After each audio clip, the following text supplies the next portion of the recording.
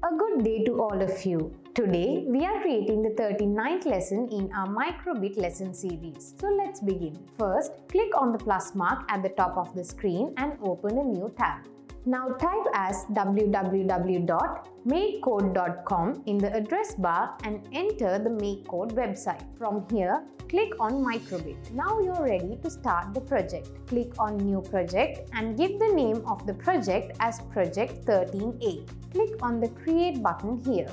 Now you have entered the project. Today we will create a touch counter project using microcontrollers. In this project, numbers are displayed when you touch the microbit logo. The forever code block is not needed for this. So I right click on the forever code block and give delete blocks. Now we can create the code. First, let's create the variable called counter for this. I click variables and click the make a variable button. Let's give the name of this variable as counter and click OK. Since the value of this variable needs to be 0 at the beginning, I drag a set counter to code block under variables into the onStart code block. Let's keep the value here as 0. Next, when the logo is pressed, the value of the counter variable should increase by 1. Also, it is necessary to display the counter. Here, drag an onLogo pressed code block under input. Now let's drag a change counter by 1 code block under variables into the onPressed code block. Drag a show number code block under basic again here. Let's connect the counter code block in variables to the show number code block. Okay, now we have finished creating the touch counter project. You can click on the play button here and run the project. In this way, when you press the microbit logo, the counter will be displayed. Also, if you have a microbit device, connect the device to your computer and run this project. If you made it in this way, you little ones are very talented. Good. Now let's go to the second part of the lesson. I click on this back arrow again and go to the previous page of the website. Let's start a new project. Click on new project and name the project as project 13B. Click on the create button here. Now you have entered the project.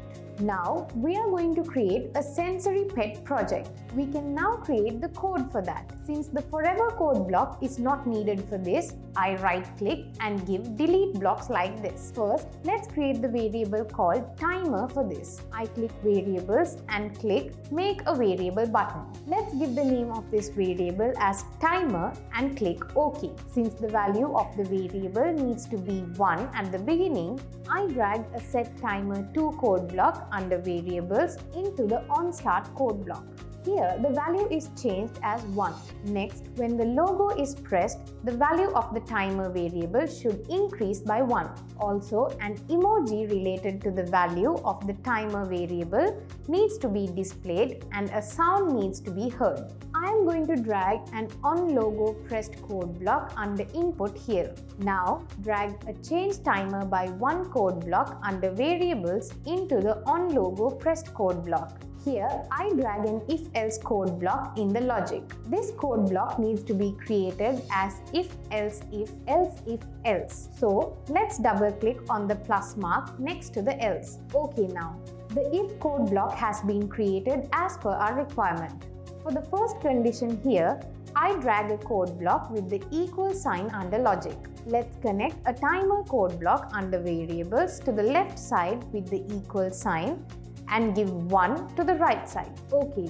Now when the value of the timer variable is 1, a sad emoji should be displayed and a sad sound should be played. For that, let's drag a show icon code block under basics here.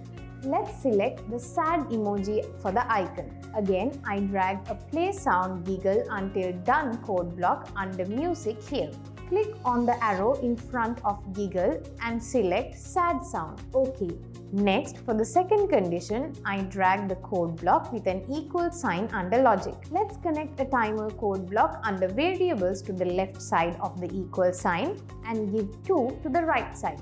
Okay, now when the value of the timer variable is 2, the asleep emoji needs to be displayed and the yawn sound needs to be played. For that, Let's drag the show icon code block under basic here. Select the sleeping emoji for the icon. Again, drag a play sound giggle until done code block under music here. Click on the arrow in front of giggle and select the yawn sound. Next is the third condition. As before, drag a code block with the equal sign under logic. Let's connect a timer code block under variables to the left side of the equal sign and give 3 to the right side. Okay, now when the value of the timer variable is 3, a skull emoji should be displayed and a mysterious sound should be played.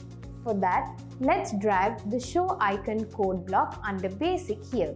Select the skull emoji for the icon. Again, drag a play sound giggle until done code block under music. Click on the arrow in front of giggle and select the mysterious sound.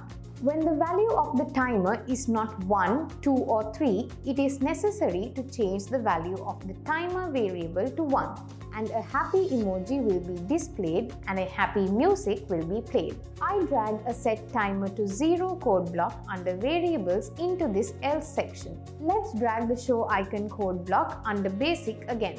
Select the happy emoji for the icon. Again, drag a play sound giggle until done code block under music here. Click the arrow in front of giggle and select the happy sound. Okay, now we have finished creating the sensory pet project. Let's click the play button. When the logo is pressed, the emoji corresponding to the value of the timer will be displayed and the sound will be played. You can play this game through a microbit device and watch the output. If you made it in this way, you little ones are very talented. If you want to share this project, click the second share button on the upper right side of the interface and click on the Publish to Share button here. Now you can copy and share this link. To see the creation you have made, WhatsApp it to the number Note 76 812 5244. Tell your friends also about the creation you have made. Send it to me and also send it to your friends to see this app. And one more thing, you too can join the DP Coding School Telegram group and try to be the DP Code Champ Best of the Week once every week. For that, keep in touch with us. And one more thing, join our DP Coding Club and now you can start a DP Coding Club in your school as well. We are ready to give you all the guidance for that. If you want to start a DP Coding Club in any school with computer labs, make a request through the principal to the email address info@dpcc.lk. So let's meet with another interesting lesson through DP Coding School. Have a nice day.